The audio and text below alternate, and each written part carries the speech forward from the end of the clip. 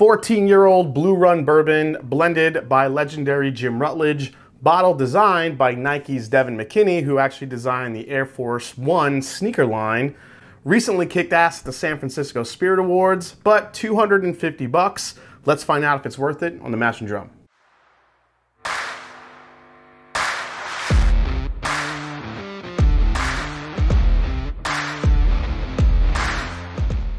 What's up, folks? I'm Jason C. from the Mash and Drum, and today we're reviewing the latest release by Blue Run, a company founded by a diverse crowd from tech to marketing and politics on a mission to craft an exceptional bourbon.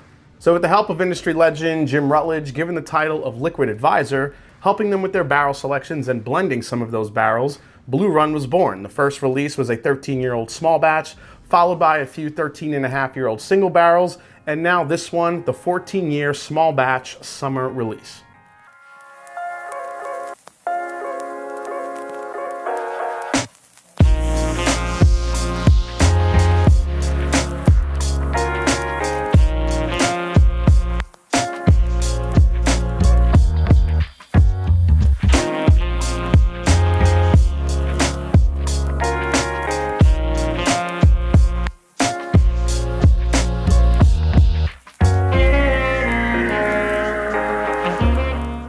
So Blue Run Spirits was founded in 2019 by a Nike designer, the first director-level employee at Facebook, a hospitality executive, a political advisor, and a philanthropist, which in turn is backed by a team of advisors including Nike marketing experts, the Campari communications veteran behind the US launch of Espolòn Tequila and the Aperol Spritz, a former vice president of innovation from Brown-Forman, a former spirits distributor, and others with deep industry experience. But with all that experience and marketing street cred involved, you have to craft good bourbon, ultimately. So they turned to Jim Rutledge, former master distiller at Four Roses, and like I said, pretty much an industry legend. Now, the first release from Blue Run and Jim Rutledge was a sourced 13-year-old small batch offering that is set to feature all the hallmarks of a Jim Rutledge whiskey. Exceptionally smooth and mellow with a long, sweet, and dry finish, little to no burn on the back end. Remember that description. It was bottled at 113 proof, which is stronger than many other extra aged bourbons because, as Rutledge spells it out in a prepared statement, it provides more flavor because less water is added to reduce proof. While the proof is almost as high as a barrel strength bourbon, its smoothness could be compared to bourbons with proofs 10 to 20 points lower. Now, Blue Run Spirits also sports this beautiful bottle designed by Nike's Devin McKinney. As they explain, the bourbon is housed in a modern-looking bottle because the weighty, hand-numbered bottle is perfectly proportioned, featuring the brand's signature gold butterfly medallion, which symbolizes the metamorphosis of the bourbon industry as it reaches a broader audience which appreciates fine bourbon through Blue Run. It's a lot of marketing. So does it sound a little too marketing gimmicky for you? Because it is. If you go to their website, and I wish I didn't read the website before I made this video, you see statements like a new era of bourbon has begun, steeped in heritage, impeccably crafted, aged to perfection. This is the future of bourbon. Now, this is about the maybe third or fourth company I've heard say this is the future of bourbon. Please stop. Whoever's doing that, please stop. If you can't explain what the future of bourbon is, then please just stop saying it. Honestly, to me, you can't be the future of bourbon when you are sourcing barrels. What happens when that runs out? Now, the rumor has it they have laid down new make with Castle & Key and Bardstown Bourbon Company, but if you want more of this 13, 14-year-old stuff, it's certainly not the future of bourbon, not even the near future. Some of the marketing for source brands have decent stories or are built around a historical figure, but this kind of falls in line with just some marketing nonsense and a marketing trend of certain brands that I just can't stand it.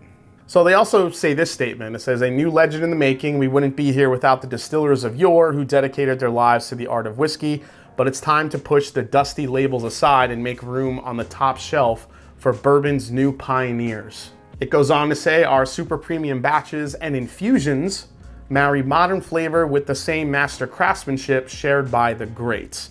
Okay, so you want us to enjoy your bourbon shared among the greats, but you also want us to leave the dusty labels aside, put it on the top shelf, and you're apparently a pioneer. You didn't distill anything.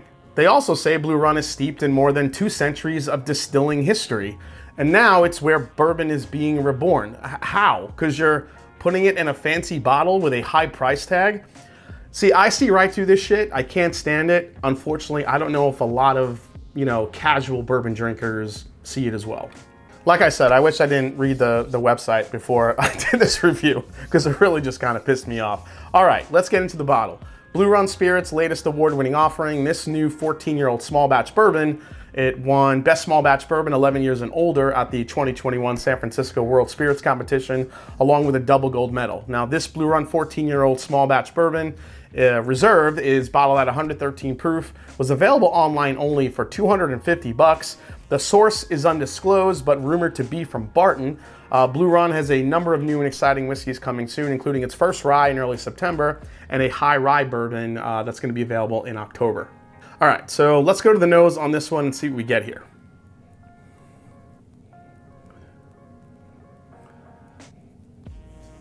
So the nose on this has gotten incredibly better since I first opened it up. Get a little air in there. This has been sitting in the glass for a little while. It's extremely sweet on the nose, a lot sweeter than I thought it was gonna be. I mean, notes of like super sweet cotton candy, some rich caramels, a lot of sweet oak. You get a really nice sweet oak flavor. Man, powdered sugar, a little bit of maple candy in there as well too. There's a little bit of a pepperiness going on as well. Now, if it's sourced from Barton, when I first tried this, I'm like, man, is this Barton or is this, you know, Sazerac owns Barton and Sazerac also owns Buffalo Trace. But this was coming off the nose for me like a Buffalo Trace whiskey. So, not sure if they're in cahoots, but but you know, the rumor is Barton, but I don't know. It definitely smells Buffalo Tracy on the nose with it being so sweet forward. And one of the kind of I'll use my word, the quintessential notes that I always get from a Jim Rutledge whiskey. I always get a lot of like either peach or apricot coming off the nose, and I definitely get in here too. But it's really just kind of underlying over the cotton candy, the really like heavy sweetness really kind of overlays the whole experience here. But it's a great nose. It's very inviting, candy sweet. All right, let's try it. Here we go.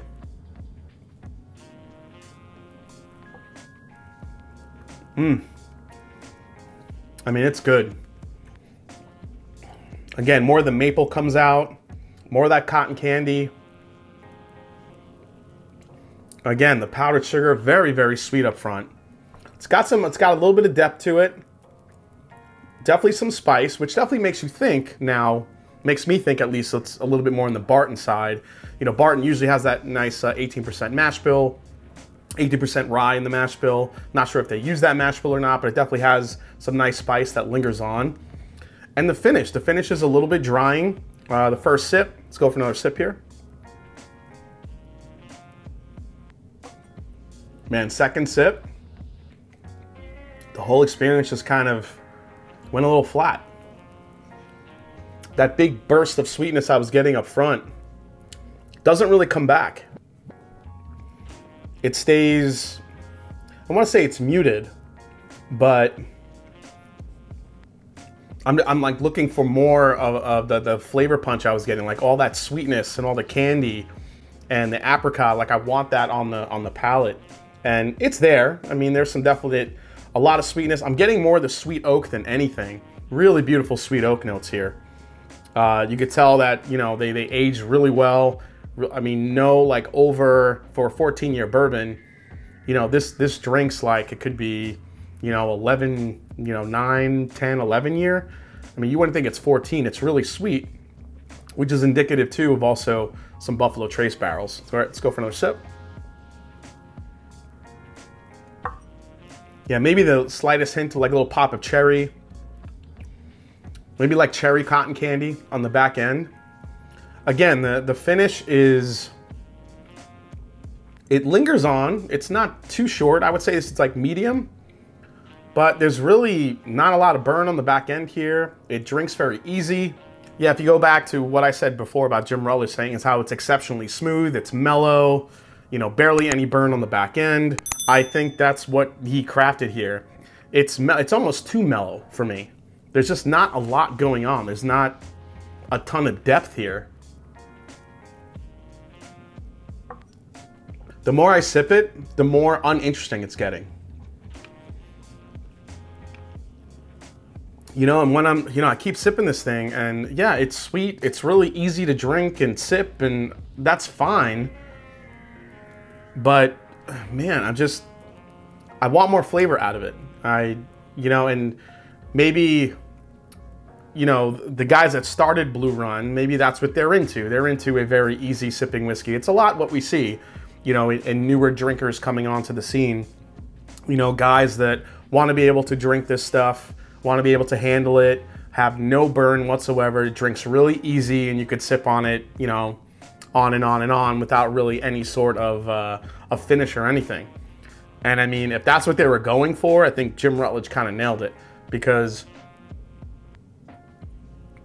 it is sweet as candy, a little bit of fruit, little cherry pop, barely any finish at all. I mean, this is exactly what he described. All right, let me take one more sip. We'll go through the whole experience, then we'll go to the final breakdown. Cheers. So front of the palate, you do get a little bit of a spice there, as I held it on the front of my tongue. A little bit of tingliness there, so there is some spice. As soon as it hits, front mid palate, you get all the candy, that really sweet, like powdered sugar note, like cotton candy, maybe like cherry cotton candy. It does have like a maple brown sugar thing going on. Then as it works its way back, there is a nice pepperiness to it. It stays peppery, which I do appreciate. I love the peppery spice of it. But really overall, it's almost too mellowed out for me. The nose, I think, is the best thing about the whiskey. I can nose that bourbon all day. It's got some great layers of flavor to it.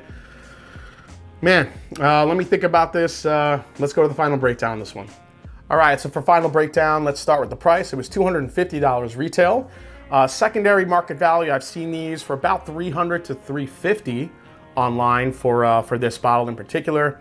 Availability was pretty limited on this, very limited. This was an online release only. It's pretty much gone. This particular batch, I'm not sure if any stores got it. If someone did get it in the store, please let me know down in the comments. But as far as I know, it was a online release only. Value for this. Value for this bottle for me is low. I think it's a low value bottle just because of the price point. 14 years old, $250. I do not like the price point on this, especially compared. Now, if it is sourced from Barton, there's a lot of other bottles that are also sourced from Barton on the market that are, probably $100 to a little over $100 cheaper than this one. So I would say the value on this one is pretty low. What's the most I would pay? To me, this is a $140, $150 bourbon. To say the least, I don't think this is a $250 bourbon at all.